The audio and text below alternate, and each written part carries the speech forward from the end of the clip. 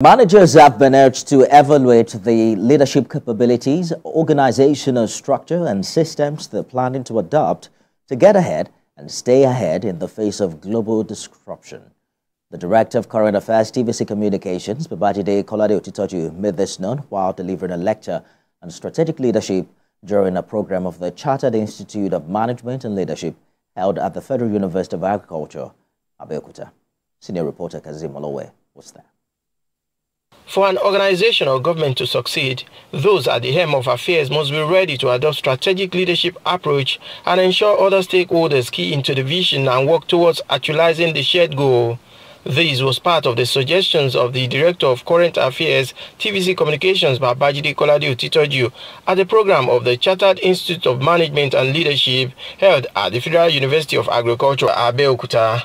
While delivering lecture on the theme of the program titled Navigating the Future, Strategic Leadership in the Era of Disruption, Babajide Otitoju said leaders must be curious, decisive, listen, communicate, diplomatic and have foresight. He also wants leaders to develop the mindset and organizational culture that will turn the forces of disruption into catalysts for strategic thinking and creative execution. Evaluate the type of leadership, capabilities and organizational structure or systems you need to develop to get ahead and hopefully stay ahead in the face of global disruption.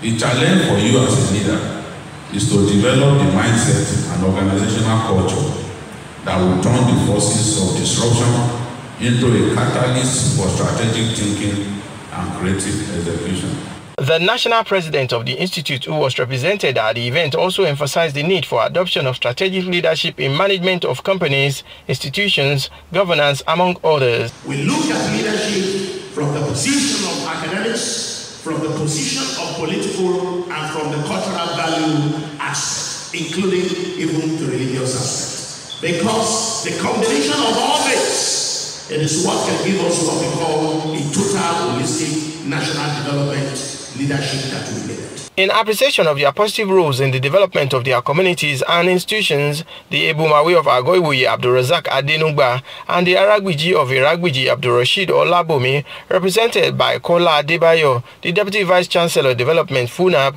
were honored with fellowship awards and inducted as members of the Board of Regents of the Institute. The Vice Chancellor of the Federal University of Agriculture, Abeokuta, Olushola Kehinde, who was represented by the Deputy Vice Chancellor of Academics, Olukayode Akinyemi, was also honored for his exemplary leadership style and commitment to national development. Kazim Olowe, TVC News, Abeokuta.